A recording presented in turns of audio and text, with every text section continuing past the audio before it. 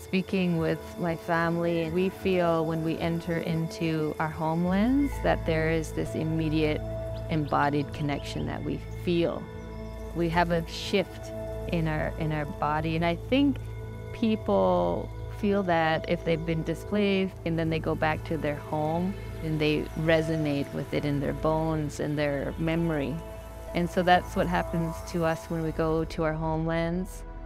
So there's this sort of undertone in all of my work of what is the history of the land and what is our history of this land.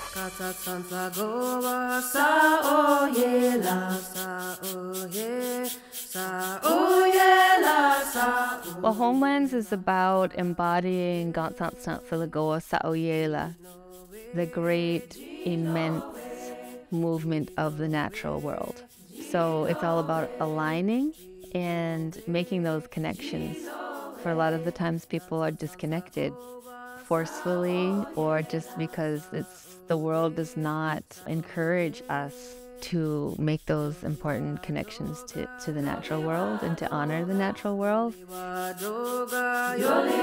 Over the pandemic, we captured a lot of video within our traditional homelands, in our territories, within the land, really making it a transformational piece that is like entering into transformational space. People will, from the hustle and bustle of the city, enter the space of this otherworldly earth environment, stop and quiet. It's a piece that is very dreamlike. I'm also mic'd, so I will be live speaking and sounding on the stage.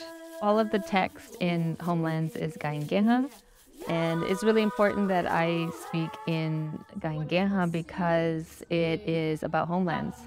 We get our language from the land. So everything related conceptually for homelands has that direct tie to our traditional homelands, our ancestral lands, our ancestors, and the natural philosophy that informs everything that we do as Ohswé people. And the other aspect is grieving and condoling with the land and the harm that's been done and the grieving that's taking place when you are disconnected from your homelands.